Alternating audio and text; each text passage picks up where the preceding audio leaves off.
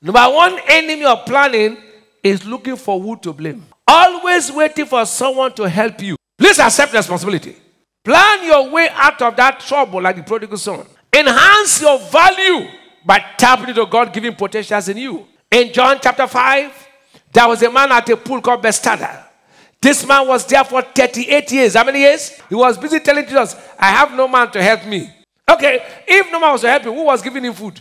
Because he would have died if no one was giving him. So there are people who were giving him food, but he had no what? The problem he had was he had no, it is called Bethesda syndrome. Many of us are that. Nobody now, see me now.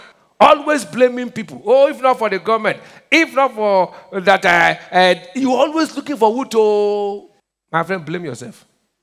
Number two, enemy of planning is what I have is not enough. That is, I don't have mentality. Planning is using what you have to get what you want. God never used something that was not available to create something available. Everywhere God did a miracle, he used what was available to create what was needed.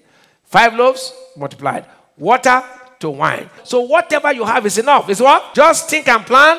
What you have is enough to start with where you are. Money well managed is enough to start with, while money not well managed will be wasted. If you are not a resourceful planner, nothing will ever be enough. Anytime you say, oh, money I have is not enough, you don't plan well. That's the problem. Number 3, excuses. Number 3 is what? Luke 14, 18 to 20. And they all with one consent began to make what? Excuse. The first said unto him, I have bought a piece of ground, and I must needs go and see it. I pray they have me what? Excuse. Another said, verse 19, I have bought 5 yoke of oxen, and I go to prove them. I pray they have me what? Excuse. 20. Another said, I have married a wife, and therefore I cannot come. Each one was given what? Excuse.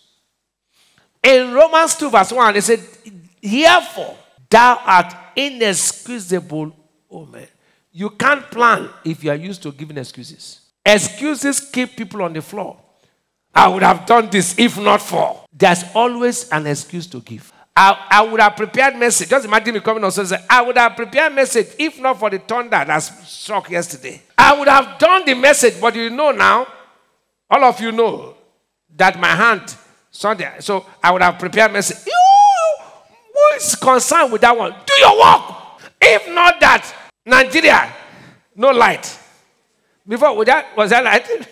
You know, NEPA light, so no way to read. That's why. My friend, plan your life. Plan what? And stop giving excuses. There's always an excuse to give if you don't want to plan. Number 4, lack of value for time. Lack of what? Every successful planner is a time investor.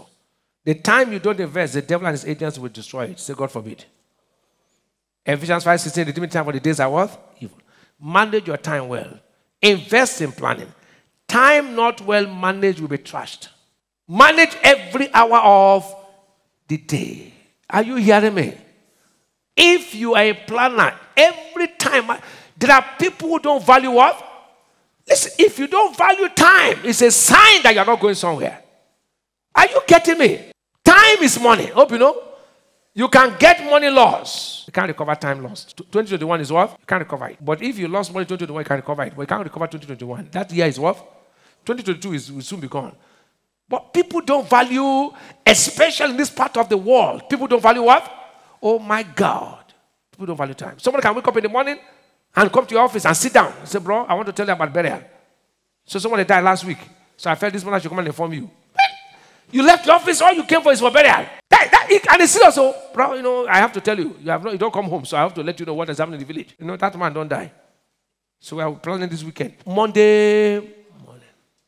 Number 5, working with goalless people. When you work with purposeless people, you will miss your target in life. Iron sharpened, Proverbs 27, verse 17. He that worketh with the wise shall be wise. A companion of fools shall be destroyed. Stop working with people going nowhere. Otherwise, you will end up nowhere. Watch out for these enemies. And as you take genuine steps into the realms of planning, I see you walk into a great future that God has prepared for you in the name of Jesus.